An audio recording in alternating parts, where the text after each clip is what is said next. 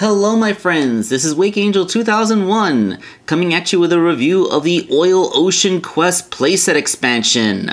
Yes, this is a set of upgrades and new figures for the Oil Ocean playset, which I kind of hesitate to call Jakks Pacific's little sets playsets because they're so small, but they are really nice diorama setups for your figures, at the very least. I didn't get the Oil Ocean playset because, you know, like I don't really have display space for all these little diorama things. I barely have room for the figures themselves, but yeah, if you were interested in it, then it was available. I've actually passed by it over a couple times at Target, but funnily enough, I found this set, of all places, at Walgreens.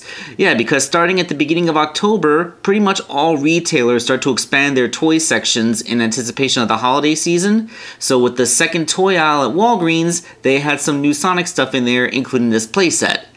And I have not seen it at any other retailers. I haven't seen it at Macy's, I haven't seen it at Target, GameStop, Collector Cave, or any comic stores. Like, the first place I see this set is frickin' Walgreens, of all places.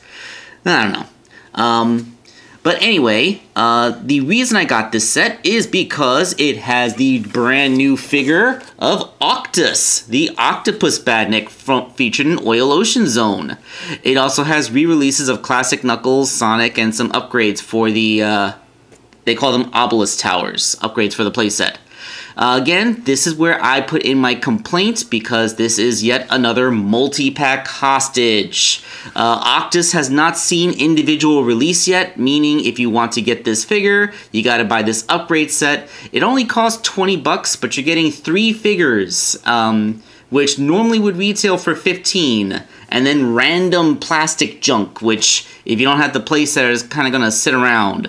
So yeah, I feel like this is another multi-pack hostage. I hate multi-pack hostages. I feel like I'm contributing to the problem by buying this set, but I really want to complete my Badnik roster. So let's get this box open and see how Octus is. And here is the set once you get all the figures out of it. Well, you got Classic Knuckles, just a re-release of Classic Knuckles, nothing special about that. Classic Sonic with the jovial expression rather than the battle expression. Nothing weird about this figure, except it appears that his right foot was attached at a weird angle. If we look closely, his hips are facing forward if you look at the pin discs. It's just that this foot, it goes way out to the side. Maybe it's to accommodate something of a foot tapping pose? Maybe to make it look better from a 3/4 perspective to show off the side of his shoe. But you know, like, that's the thing. For all I know, they just attached the foot at a weird angle in the factory. I don't know. And then the accessories include one of those little fire cap springboard things, which actually is spring loaded for what it's worth. I remember in the level, this thing would be down like this, and then every now and then the fire would cause the cap to burst up. It would go up into the air and then land back in. And that was how you use your spring, and if you timed your jump wrong, you jump onto the fire by mistake. And then these things, which are just random background elements. They don't have any functional purpose in the level, except to make it look the way it does, and you know, there's a little hole in the bottom so it could peg into the playsets, and the little gem thingy on top of the thing rotates. And that's it. That's all the things that the accessories do. Alright, so let's get all the filler material out and take a look at the new element, well, the new element that people actually care about, Octus. Octus has 1 point of articulation. The head turns, although like in this context it's more like the tentacles spin so that it, I hit my camera. The tentacles spin so that it can like jump into the air and shoot an ink ball at Sonic. The legs are not individually articulated. I could see because there's like 8 of them, but I remember Crab Meat had individually articulated legs, so I'm feeling kind of upset that they didn't actually do it for this guy. I can see why, but hey, this is a multi-pack hostage, so I'm holding it to a little bit of a higher standard. Although it is nice that there's like no screw holes or anything anywhere on this figure, so whether you're looking at it from the left, the right, the front, or the back, it's all going to be a good, except of course for the serial number on the back. Although that is just painted on. You can probably rub a Q-tip with nail polish remover over that and get rid of it. The bottom has copyright information, Sega, Jakks, China.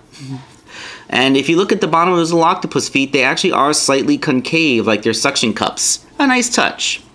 Yeah, paint details, everything is in place. The figure looks really good. Like, this is a very nice little Octus.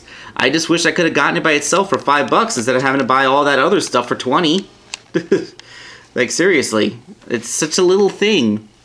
But yes, Octus will make a good addition to the classic Badnik roster, although I'm starting to feel a little bit targeted because I've been wanting Roller from Spring Yard Zone for the longest time, and we're getting a whole bunch of other classic Badniks, including ones from, you know, Sonic 2. So, yeah, hopefully this gets rectified and we will get my favorite Badnik from the first game soon. Alright, so thanks for watching. This is Wake Angel 2001, signing off.